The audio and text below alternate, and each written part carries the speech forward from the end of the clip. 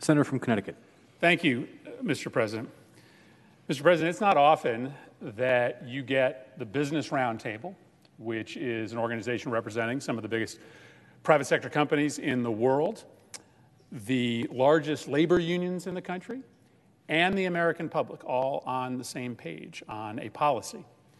But that's what's happening with respect to the president's requirement that big employers in this country either test their employees regularly for COVID or get vaccinated in order to stop the spread of this insidious disease. This is a very popular proposal, and it's popular for a simple reason.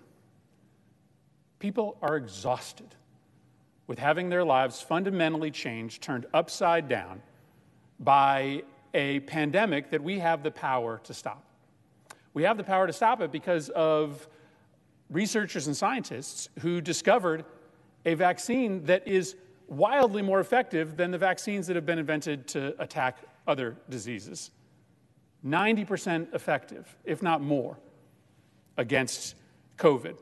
If everybody got vaccinated in this country, we could all take off our masks. If everybody was vaccinated in this country, we wouldn't have to be passing emergency relief bills to keep the economy afloat. If everybody got vaccinated, we could open back up all of our restaurants. That's what Americans want. That's why this policy is so popular. And I understand what my friend from Oklahoma is saying, that they're not arguing over the efficacy of the vaccine. They're just arguing over the constitutional powers of the presidency. But come on. We understand the power of our words in this place. Republicans know that when they come down to the floor and attack the vaccine mandate, day after day after day, they know they are giving fuel to the fire of the anti-vaccine campaign. They know that they have become an extension of those that are trying to convince Americans that the vaccine has a microchip in it, that the vaccine kills you.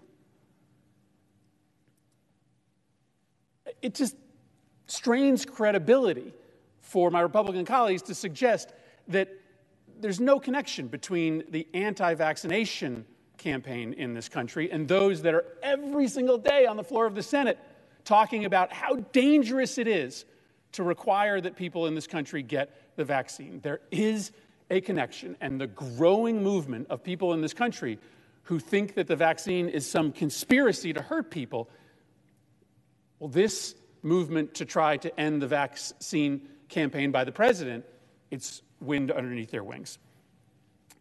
But let's talk about what this policy really is, because it's actually not a mandate for vaccinations. It's a testing mandate, right? That's what it is. What it says is that everybody in these big employers has to get tested once a week, and if you don't want to get tested, then your employees can get vaccinated. Let's be clear, this is a testing requirement, not a vaccination requirement. And that testing requirement is totally consistent with the history of OSHA. In fact, OSHA is in the business of mandating testing. OSHA mandates blood testing for industries with high exposures to lead. OSHA mandates hearing tests for industries with high noise level exposure. OSHA mandates testing for exposure to silica in industries that are working in and around silica. OSHA requires testing all the time. So that's what they're doing here. Yes, on a bigger scale. And yes, also with an ability to avoid the testing if you get vaccinated, but that's what this requirement is really all about. And it's working. It's working. The number's going from 50 to 96% in a company like Tyson Foods after the vaccine requirement. But lastly, Mr. President, let me say this. This general lack of seriousness from our Republican colleagues about a plague that has killed 700,000 Americans, it's just stunning to me. It's just stunning. These aren't bee stings. These aren't knee scrapes.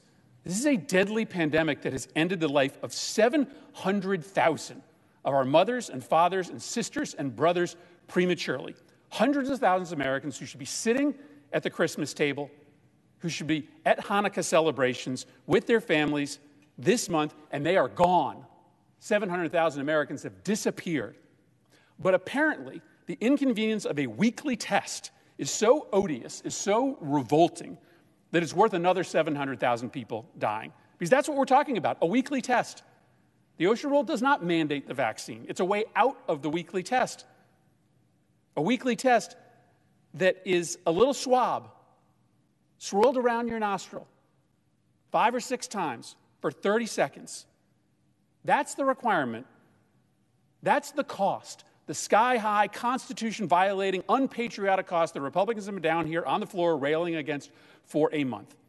Estimates suggest that that requirement can save thousands of lives. But apparently the cost of a nose tickle is too great a cost to pay to save thousands and thousands of Americans from dying from a preventable pandemic. I urge my colleagues to oppose this effort. I yield the floor.